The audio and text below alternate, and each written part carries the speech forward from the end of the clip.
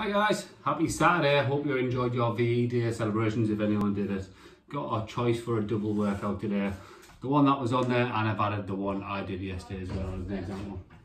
First going to start the warm up then with a 1 minute lizard stretch. So getting all the way down to a big lunge, with your hands and elbows, and the whole body as low as possible. You're going to get a stretch for the groin, back leg's going to get a stretch. Yeah. I want you to do 1 minute each side in lizard. Then we're going to do 3 rounds of this. Calf raises then, nice and simple, feet together, all the way up. 20 calf raises. 10 sit-ups. Heels together, all the way through as normal. I want you to go for a 30-second jog, running out the gate, running around the garden, or jogging on the spot, yeah? We can do all of that, 30 seconds. And we're going for a nice calf stretch. You want to get a high surface, wall, sofa, get the high heel angle, and then push your way towards, feel that stretch down the back of the calf. That's 20 seconds each side.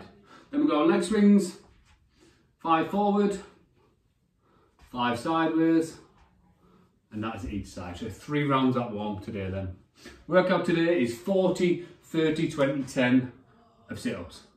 In between there, you've got a 200-metre run. Yeah. Or 30 seconds running out, 30 seconds running back. You can't measure that distance. Yeah. Or just a minute jogging on the spot. Yeah. So you're going to do your 40 sit-ups. As always, touch the ground behind and all the way through the front. So the shoulders coming past the hips. That's going to start a burn.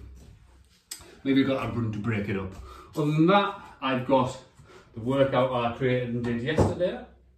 So you've got a choice of a 16 or 32 minute AMRAP. Yeah. So it consists of 10 burpees. Remember, you can always switch them to bodybuilders. Then we've got 15 clean and jerk. This I'm going to use a kettlebell here. So open the shoulder first, dip and push through. Yeah. Swap hands. 15 of them.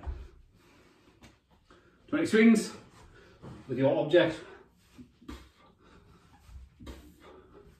Remember to, as always, squeeze the glutes and push them hips all the way through. And then we've got 25 squats, no weight. As always, driving them knees out, opening the hips up, feeling that stretch through the groin. There you go then. There's 2 workouts for you today. The second one is 16 or 32 minutes. Have a good weekend. See you Monday if I don't see you before.